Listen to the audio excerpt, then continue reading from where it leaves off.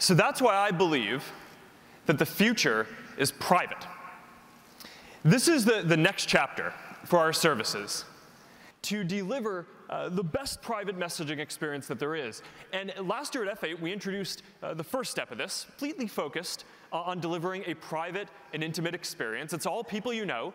There are no public figure accounts that you can follow. Or like this tight-knit group for military families. So when they get deployed to a new city, they know where to go to ask, and redesigning it to make it much faster and cleaner as well. Right? It helps people feel together and have these intimate experiences. Even when you can't physically be together, you can feel like you're together.